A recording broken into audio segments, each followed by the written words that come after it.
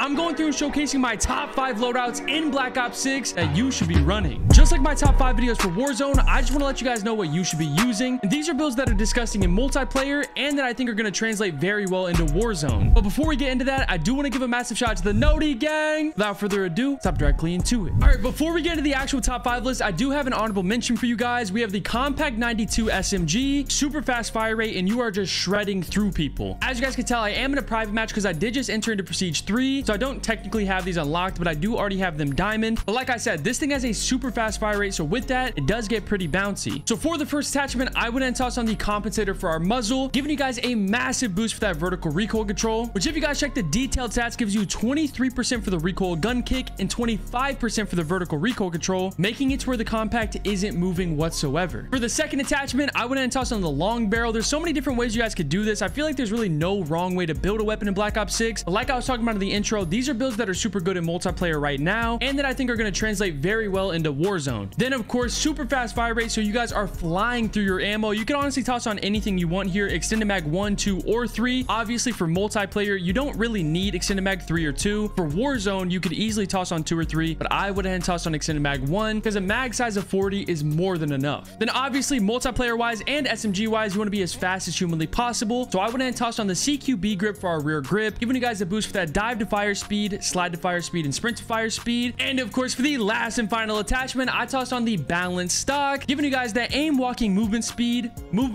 hip fire movement speed, and strafing movement speed, literally making you guys faster in every possible way. It's giving you guys 7%, 12%, 8% for that movement speed, crouch movement speed, and aim walking movement speed. But that's my full build for the Compact 92 SMG. Like I keep saying over and over, this is honestly disgusting right now in multiplayer, either core or hardcore, but I also believe this is going to be super good in Warzone once we get that on November 14th. So definitely try out this build, but like I said, that was our honorable mention. So let me get you guys the actual top 5 list. At number 5, we have the AK-74 assault rifle, one of the best assault rifles in the entire game already, and another weapon that is super good in multiplayer that I think is also going to be very good in Warzone. So for the first attachment, we are going to start off with our optic, which like I always tell you guys is 100% personal preference. You guys can run whatever you feel the most comfortable with, but so far for me in Black Ops 6, I just think that the Kepler Microflex is by far the cleanest. Obviously, I'm probably going to run something different when we get to Warzone, but like I said, for multiplayer, this is the cleanest option in my opinion. And a lot like the compact, the AK definitely does have some bounce to it, so I went and tossed on the compensator for our muzzle, again giving us that massive boost for the vertical recoil control, making sure the AK isn't moving whatsoever. And for the next attachment, I went and tossed on the long barrel, giving you guys a big boost for that damage range. This is all personal preference though. If you guys do want to, you can definitely toss on the gain twist barrel, giving you guys a boost for that bull velocity. But in my opinion, for the rest of the attachments, the damage range barrel is the clear best option. And the reason why it's the best option is because I'm also going to toss on the overpressured ammunition, giving you guys a boost for that bull velocity, which this mixing in with the damage range barrel makes it to where the AK really isn't bad at anything. And of course, for the last and final attachment, we have the extended mag 1. Like I was talking about the compact, obviously with Warzone, we're probably going to run the extended mag 2 or 3, but for multiplayer, it is just completely unnecessary. So go ahead and toss on the extended mag 1 so you don't have to reload after every single kill. But that's my full build for the AK-74 assault rifle and my loading number 5. So same thing here. Make sure you guys go through, give the entire bit a try and tell me the highest kill game you guys get with it. Let me get you guys loading number 4. Next up at loading number 4, we have the PP919 SMG, aka the PP Bison. Super good SMG right now in BO6 and another weapon that I think is going to be super good once we get to Warzone. So for the first attachment, starting off with the muzzle, I'm going to go ahead and toss on the suppressor. The build already has 0 recoil, so I feel like it's not really necessary to have a compensator or a muzzle brake. So the suppressor is really nice, keeping you guys off that mini map. For the next attachment, I'm going to go and toss on the long barrel, which so far I've had this on every single build, making sure the PP919 is hitting harder. Obviously, like I was saying with the AK, you could definitely toss on the bolt velocity barrel. Before an SMG, I don't really feel like it's necessary. For the next attachment, obviously the PP Bison, the PP919 through all the CODs is known for having a ton of ammo. So we're not going to toss on the extended mag 1. I'm actually going to toss on the fast mag 1, giving you guys a boost for the ADS speed and that sprint to fire speed, making you guys a whole lot faster. And speaking of being faster, just like the Compact 92, we're going to go ahead and toss on the CQB grip for our rear grip, giving you guys the exact same pros and cons. Just like I was saying before, if you check the detailed stats, gives you 23% for that sprint to fire and 53% for that slide to fire. And just to add on to the speed for the build, we are going to toss on the no stock attachment, giving you guys that hip fire movement speed,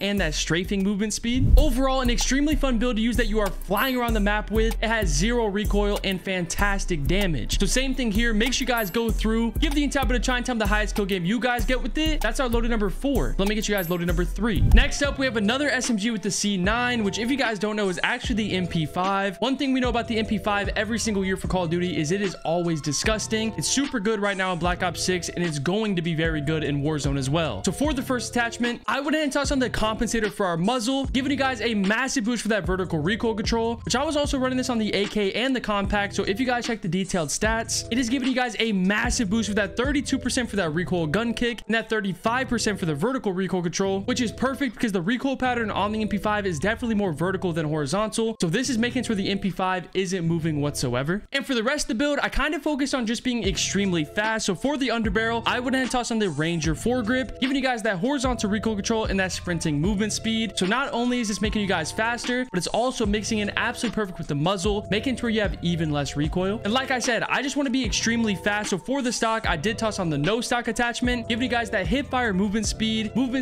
and that strafing movement speed. And speaking of being faster, we're also going to mix it in with the CQB grip for our rear grip, giving us the exact same pros and cons as our last few builds, just making you guys way faster around the map. And of course, for the last and final attachment, we are tossing on the extended mag 1, which I'm going to keep saying it for every single build. This is more than enough for multiplayer. Obviously, when we get to Warzone, you're probably going to want the extended mag 2, but this is perfect for BO6 right now. That's my full build for the C9 SMG, aka the MP5. Like I was saying before, the MP5 is never bad in Call of Duty. So if for some reason you guys haven't already, go through, give the entire bit a try and tell me the highest kill game you guys get with it. That's our loaded number 3. So let me get you guys loaded number 2. Next up, we have the XM4, because you can't have the MP5 without having the M4. Same thing applies. The XM4 or the M4 is never bad in Call of Duty. So of course, it's super good right now in BO6, and it's going to be super good in Warzone. So for the first attachment, like I always tell you guys, it's 100% personal preference. You guys can run whatever optic you feel the most comfortable with, but for me, on pretty much every build, I absolutely love running the Kepler Microflex. Then for the next attachment, I am tossing on the suppressor for our muzzle. Like I was saying with the PP919, this build already has 0 recoil, so there's really no reason to toss on the compensator or the muzzle brake, and this is going to keep you guys off that mini map, which is always super useful. And for the next attachment, just like pretty much all my builds on the list today, I am tossing on the long barrel, giving you guys a boost for that damage range, making sure the XM4 is hitting harder. But if you guys want to take a little bit less damage range and you want some bullet velocity on top of that, you can toss on the reinforced barrel. And like I was saying with the muzzle, the build already doesn't have any recoil, so just to make sure it has 0 recoil, I did go ahead and toss on the vertical foregrip, giving you guys a massive 40% boost for that horizontal recoil control, making sure the build isn't moving whatsoever. And of course, for the last and final attachment, we have the extended mag 1, which 45 bullets is more than enough for multiplayer, and honestly might be enough for Warzone as well. But of course, we do have the extended mag 2 and 3. Like I keep saying over and over, it is just not necessary for multiplayer. But that's my full build for the XM4 assault rifle. I'm super excited to see, just like Warzone 1, if we have like a secondary meta with this, but it's going to be super good in Warzone just like it is in BO6 right now. So make sure you guys go through, give the entire bit a try and tell the highest kill game you guys get with it. Let me get you guys loaded number 1. And in that number 1 spot, we have another weapon returning from Warzone 1 with the AS Val assault rifle. Right now in BO6, the damage on this thing is absolutely ridiculous. By far the fastest killing weapon in the entire game. And one of the things I love is in Warzone 1, it would have been by far the dominant meta if it had a bigger mag capacity. And in this game, there is bigger mags on it. So for the first attachment on the build, I am tossing on the suppressed reinforced barrel. So not only is it keeping you guys off that mini map, but it's also getting you guys closer to hit scan and making sure the AS Val is hitting harder. And this build does get pretty bouncy, so I wouldn't toss on the vertical foregrip, just like the XM4, giving you guys a massive boost for that horizontal recoil control, making sure the AS Val is way more controllable. And like I was saying a second ago, they actually added 3 different extended mags. So now the biggest mag option is a 45 mag, which if we had that in Warzone 1, it would have been 100% the dominant meta. Obviously for multiplayer, I'm only going to toss on the extended mag 1 because that's more than enough. But when we get to Warzone,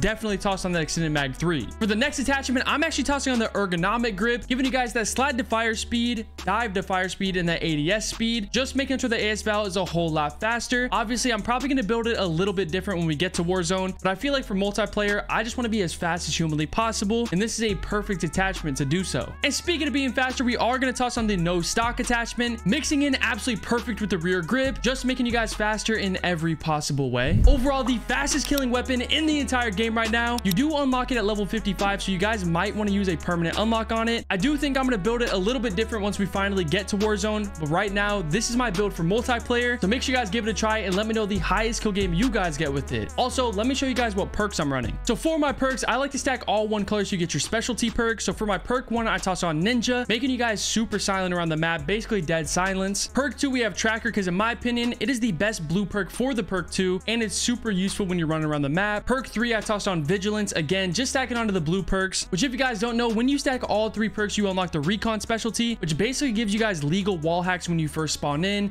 and is way more useful than you guys would probably ever expect. Then obviously I am tossing on perk greed so I can run dexterity, reducing your weapon motion while you're jumping, sliding, and diving, and also taking less fall damage. But I will say, if you guys want to, you can definitely toss on ghost for this perk, making sure you guys aren't showing up on UAVs. But overall, that's the perk package that I'm running in multiplayer. I'm not too sure how the perks are going to be in Warzone, but right now that is the perk set that I'm running.